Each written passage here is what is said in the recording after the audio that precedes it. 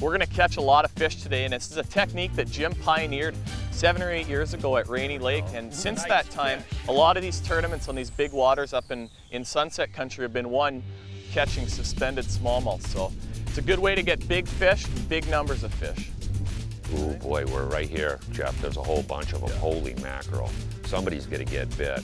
You know, this technique really is applicable to a wide range of different bodies of water across the country. But the real key is deep water forage. In this lake here we're fishing, it's smelt.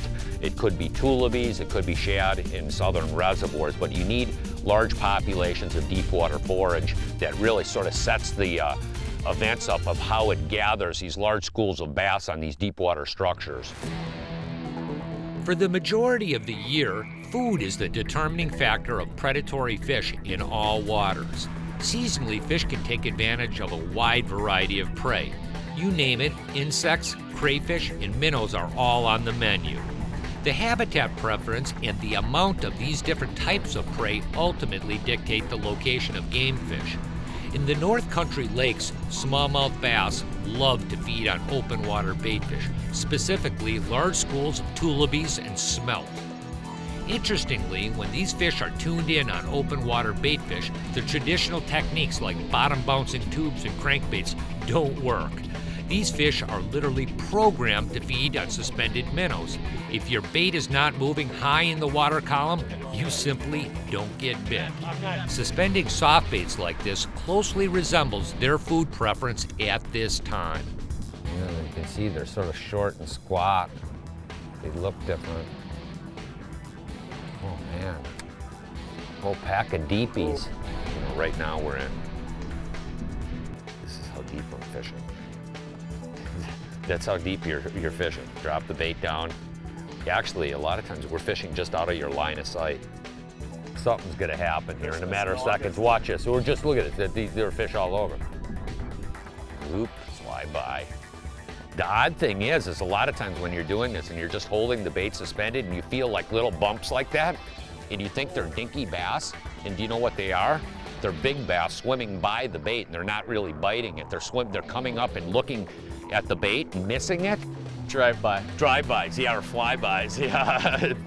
The real interesting part of this too is we'll actually pull fish 20 feet that'll come up, and you can watch them on the sonar come up and grab the bait. These bass, as long as you have generally pretty clear water, they can see and know your baits. They're way better than you think. I think that one of the biggest things is also is getting the relative height of where the fish are willing to bite the bait. You don't want to, like a lot of times most bass anglers, when they see the fish down on their electronics, what they do is they drop the bait right down to them. What we're doing is we're holding the bait above them a distance and forcing the fish to come up and strike the bait. And that's a big part of it. This is why it's so hard for people to do this, because we're actually not jigging. It's, you hold that thing there, let it hover, and you get a bite, and it feels like a bluegill a lot of time. I mean, it's nothing, but when you set the hook, it's like, oh, wow, he wakes you up in a hurry, you know? It's real high. That was really, real high. Look at it, he's got another great big one there. There's a big fish, look at like that. 3 inches under the surface here.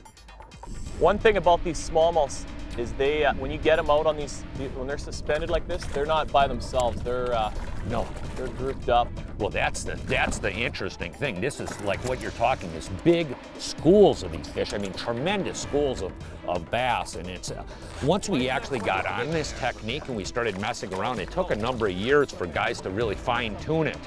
And a big part of it is the presentation, the subtlety of the presentation.